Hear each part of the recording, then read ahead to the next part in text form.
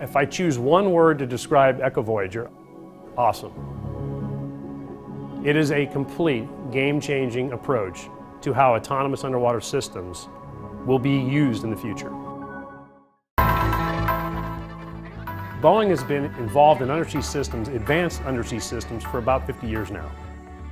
EchoRanger is our 18-foot test bed, and EchoSeeker is our 32-foot test bed. And I consider them both test beds because they only operate on their own for about 2 to 3 days at a time. They require the surface ship for the launch and recovery. The reason why we had the family was to get the stepping stones necessary so that we had the confidence and the history and the skill set to do the system. What we came up with Voyager is a way to do those same missions without the requirement of a surface ship for the launch and recovery. Any of those missions can now be conducted significantly lower cost with the advent of Voyager. That's a capability that does not exist today.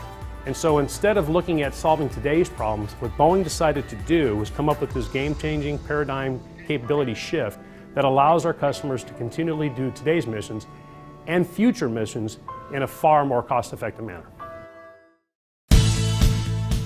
Think of the Gulf oil spill. If we had the baseline water chemistry of the Gulf before that tragic event, we would have been able to take that baseline information and then go back out and do subsequent surveys and determine how fast or how slow the Gulf is recovering.